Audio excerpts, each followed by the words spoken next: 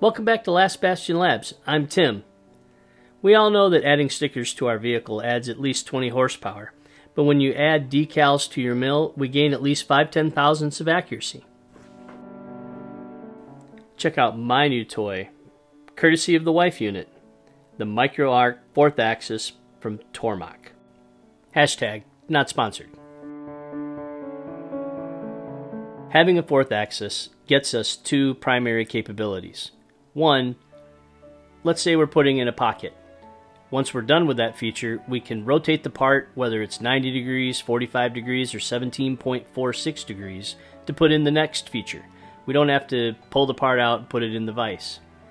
The second capability is simultaneous 4th axis machining. Primarily, the part actually rotates while the cutting tool transverses over the work, giving you motion in 4 axes. We start by referencing the part relative to the machine. This is so cool. Right now I'm doing nothing. PathPilot is doing all the hard work. I'm going to start off with something easy. I'm going to put 6 flats on the end of the cylinder. I should point out that I'm really just following the John Saunders syllabus for 4th axis machining. This was a similar part that he did. 1 down, 5 to go. What's important to understand at this point is if I was doing this part horizontally, I would have had to have 6 different setups in order to get these flats in. But with 4th axis machining, once I've done it once, I just copy the pattern and say enter 6, and it does all the work for me. Less time doing setups means that I can have more quality time with the wife unit, which is why she got this for me. With the adaptive toolpath complete, we'll clean up the edges with a 2D contour.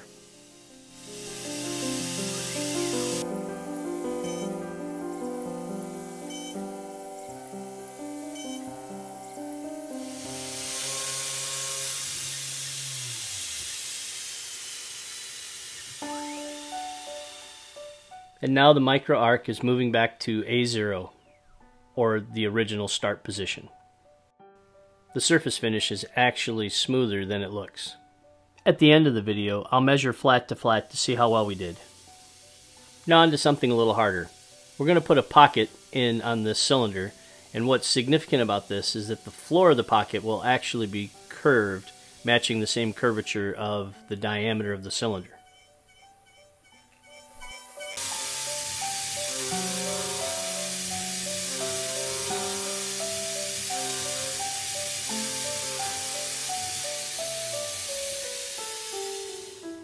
This is my design team, Scout and Skyla.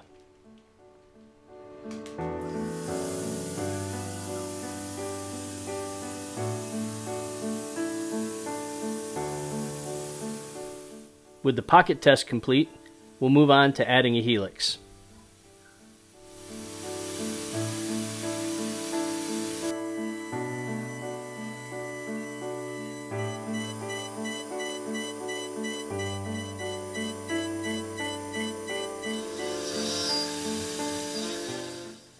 Now I know what you're going to say. Tim, I don't think I'm finding this near as exciting as you are. And you would be correct. At this point, I'm really just trying to make this machine one of my minions.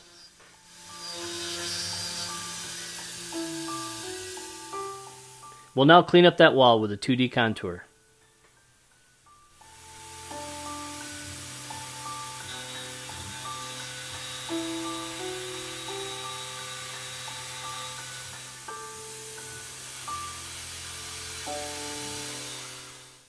I mean, how cool was that?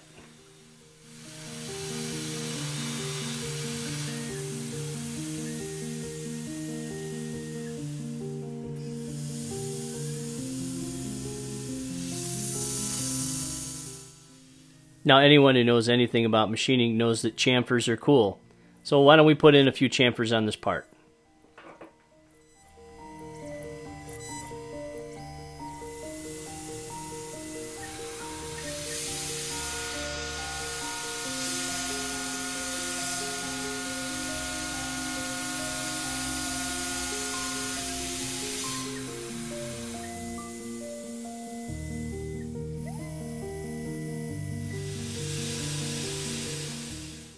Our final trick for today will be engraving onto a curved surface.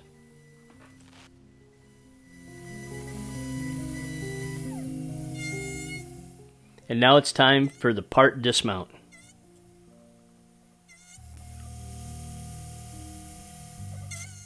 Now the cool kids on the interwebs like to tab this part out, meaning that they remove all the material until they leave just a very, very thin sliver of a tab so that the part actually goes doing when you touch it. That's our goal here for today. Let's see if it works out.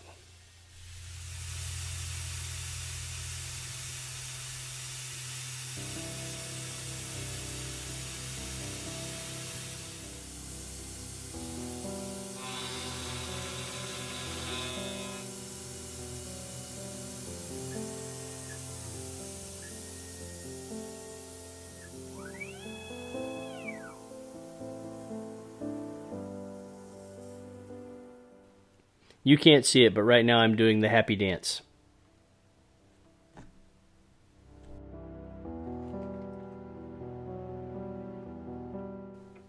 Next time we'll go a little bit thinner. This really should have broken off a lot easier than that.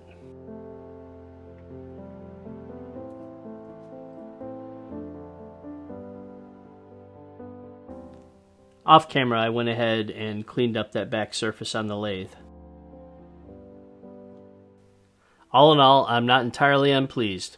This actually was my first attempt at machining using all 4 axes.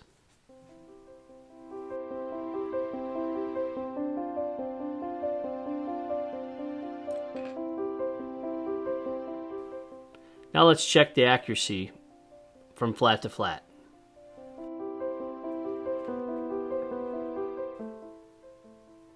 I was shooting for 1.5 inches and it looks like I came in about 1 thou under, and that's not surprising considering how much stick out I had on the part. Luckily it seems to be consistent from flat to flat.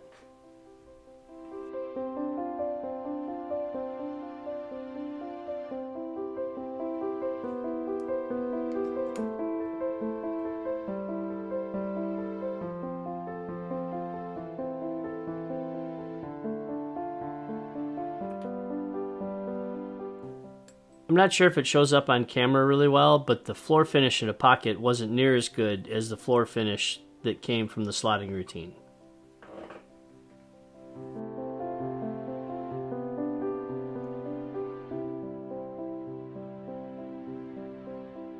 Well, that's about it. Bravo Zulu to the folks at Tormach. This is a really great machine, and I am really excited about what I'm going to be able to do with it. If you think I earned it, please give me a thumbs up, and feel free to subscribe. I'm Tim from Last Bastion Labs. See you next time.